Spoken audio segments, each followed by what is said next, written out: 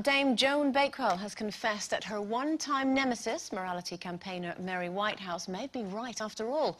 For decades, Mary campaigned against the desensitising effect of violence and gratuitous sex on TV. Joan, at the time, was one of many who considered Mary's attitude prudish. However, Joan now says, I never thought I'd hear myself say this, but I'm with Mary Whitehouse on this one. So do you share Joan's view now? And would you say that your moral compass has changed as you've got older? Well, I think the problem is that's exactly it. It's because I've got older. And I'm now turning into my mother.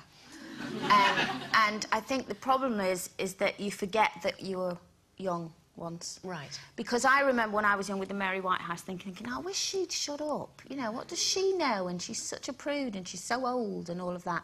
And I now am Mary.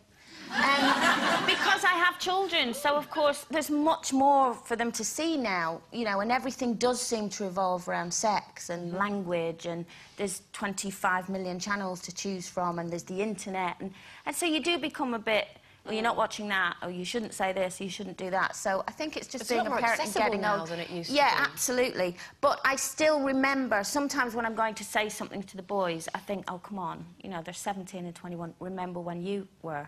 Whereas I think Ray forgets he ever was 17 or 21, because he'll go, well, I can't believe they're still in bed. You know, I can't believe they haven't tidied up. And I go, why, did you do that at 17? And he goes, no, but that's not the point. You know, I know now how bad I was. I'm trying to make them not as bad as I was. And I'm going, no, they have to learn and grow, you know. So we always have that kind of, you know. I think it is too easy to sort of, you know, oh, those were the good old days, and, you know, nobody was corrupt then, and, you know, there was no sex on the telly. There was. I remember bouquet of barbed wire.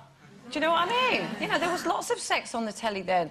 And sometimes I get a bit cross with, you know, women, especially like Joan Bakewell. I've heard it all now. She's the last person you would have thought would come out and go, ooh, I think Mary Whitehouse was right. You know, people get to a certain age and suddenly they've had all their fun, and all they want to do is, like, stop everybody else having fun. You know, and, like, going around saying, oh, it's terrible, everything's got to change. It's not that bad.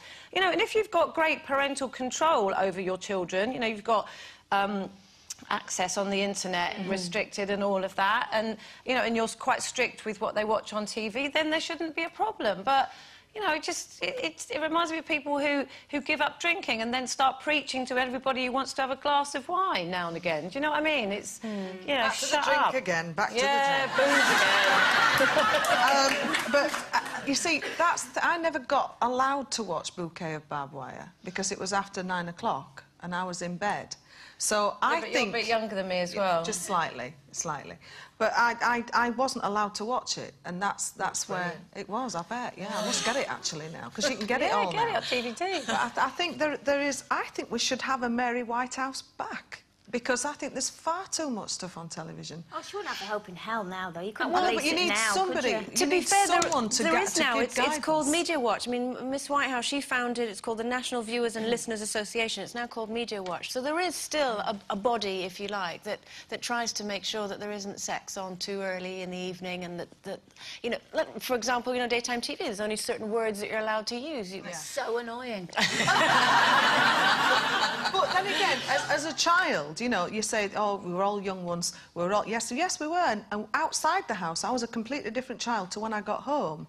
Because then I knew I had to have respect for my parents, I had to be in for a certain time, and, you know, and that was how the rules of the house worked. Whereas I think there's just so many areas now. No boundaries, really, anymore. Yeah. Well, actually, there's two people at the end who don't have kids that are saying that. It is more difficult when you have little ones, especially, you know, Finley's 8, nearly 9, and the films that he likes, and that are marketed for his age, they all have swear words in, and we have to say there's a little bit of kissing, you know, and this sort of thing. I think they're watching.